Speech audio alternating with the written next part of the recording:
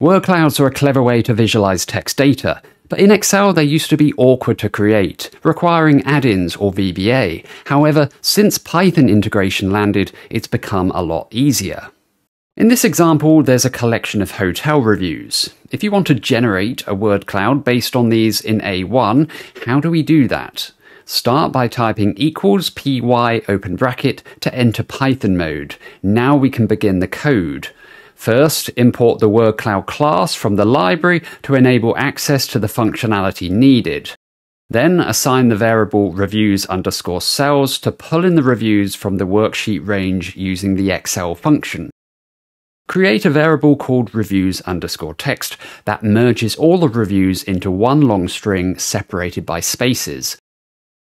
The final line creates the word cloud with a white background, generates it from the combined text, converts it into an image, and then renders it in Excel. Press Ctrl Return to confirm the code.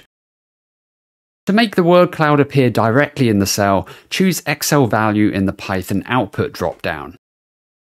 Now you can clearly see what people think of the hotel, with the biggest words having the most instances.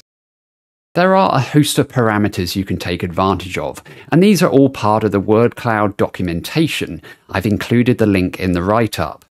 Background_color is one of them, and that can easily be changed to something else. Or say you want all insignificant words to be considered, like the, and was. Just add stop words equals set with empty brackets inside the WordCloud call, and they will be displayed. Or maybe you only want words that are 10 letters or greater. In that case, it's as simple as including min_word_length equals 10. So lots of things to play with there to customize your word clouds. It's a great feature to use.